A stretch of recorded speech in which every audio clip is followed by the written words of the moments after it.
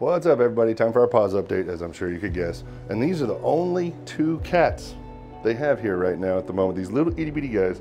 I didn't catch how old they were, but this one is Celeste, and this white one here, which is, oh, got his nails deep in my shirt. This is Alien, is his name. And they are little itty bitty guys, just a couple weeks old. Ready for adoption though, they got them out. So, looking for a cat, come take home a little baby. Oh, get out my shirt. There we go.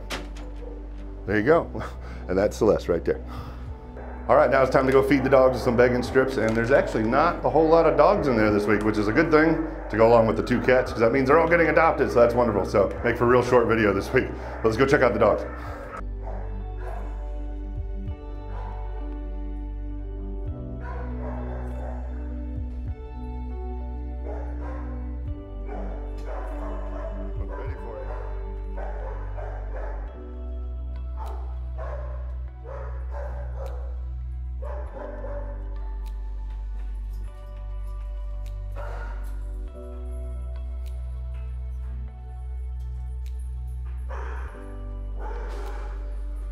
All right, there you have it. That's a look at all the animals they have available this week. Not many to choose from, just 2 cats and a handful of dogs, which is actually a really good thing, because that means they're all going out to good homes and they're all getting adopted. So thank you, PAWS, and everybody here for what you do helping find them all good homes. So if you want to see an updated list at any point in time, you can go online at paws.rutherfordcountytn.gov, or you can just come down and see them for yourself. 285 John Rice Blvd, right down the road that way from Sam's Club. Oh, and a big thank you to Mortgage Boutique for sponsoring these videos. They help us with the dog treats and all the programs we do here at PAWS. So thank you to the team over there at Mortgage Boutique.